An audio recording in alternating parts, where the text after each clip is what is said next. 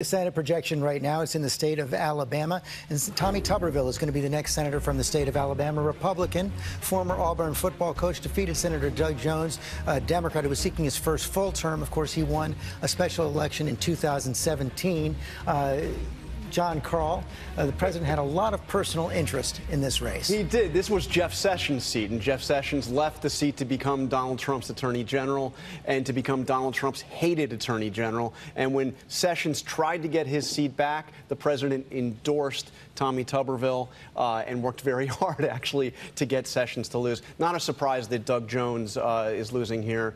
This was really a once-in-a-lifetime situation that brought Doug Jones, a Democrat, representing Alabama in the Senate. So, Mary Bruce, one pickup for the Democrats, one pickup for the Republicans. We're back to where we started.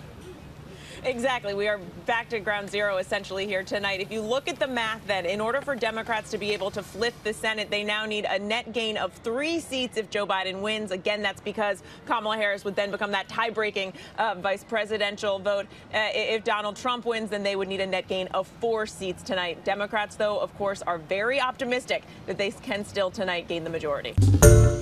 Hi, everyone. George Stephanopoulos here. Thanks for checking out the ABC News YouTube channel. If you'd like to get more videos, show highlights, and watch live event coverage, click on the right over here to subscribe to our channel. And don't forget to download the ABC News app for breaking news alerts. Thanks for watching.